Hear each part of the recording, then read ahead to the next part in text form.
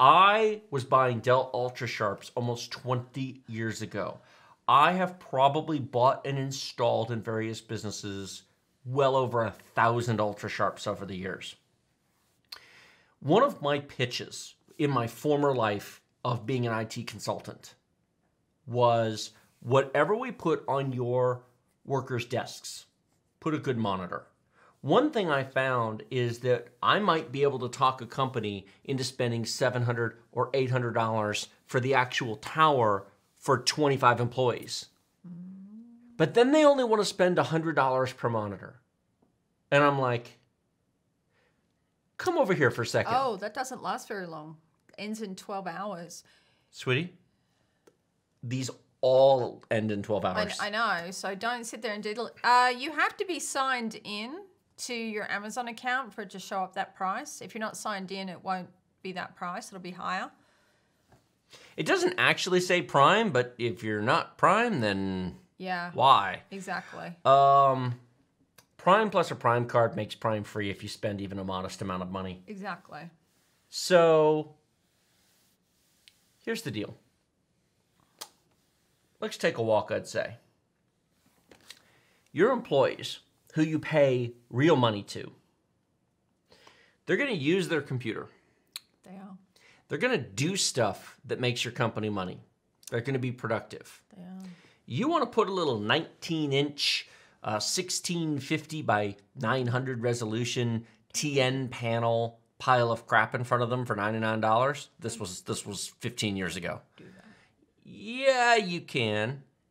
But why don't we put a $200 ultra sharp monitor in front of them? It'll be a 1920 by 1200. This is back when yes. 1610s were common. Mm-hmm. It'll be a 1900 by 1200 resolution. It'll have nearly double the pixels. Text will be clearer. Eye strain will be reduced. Color accuracy will be improved. Viewing angles will be improved. Mm-hmm. The monitor will be a 21 or 22 inch as opposed to a 19 inch. They'll have 30% more screen real estate with sharper text. Yep. For what you pay your employees, they can be like 1% more efficient. And the monitor completely pays for itself within its 3-year useful lifetime. Really, you should get more than 3 years out of it, but I mean, you cost budget it over a 3-year period. If you don't spend the extra $100 per monitor, you hate money. And your employees will appreciate the fact that the boss man spent money on them.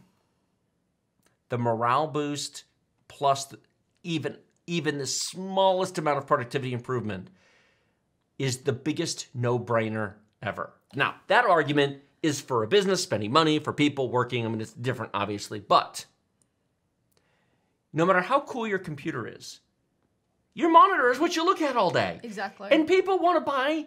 They're like, oh, where's the $99 special? What's the cheapest monitor you've got? We'll put it this way. Upstairs on the second test bench, we've got a 32-inch curved MSI. It's terrible. Sorry, MSI. I don't like it at all.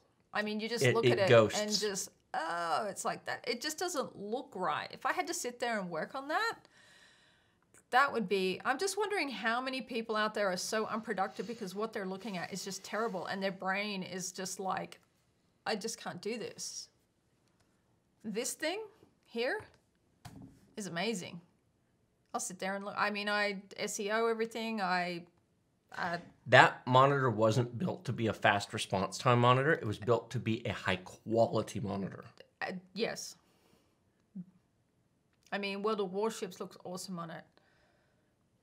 Makes a difference. You look handsome on it.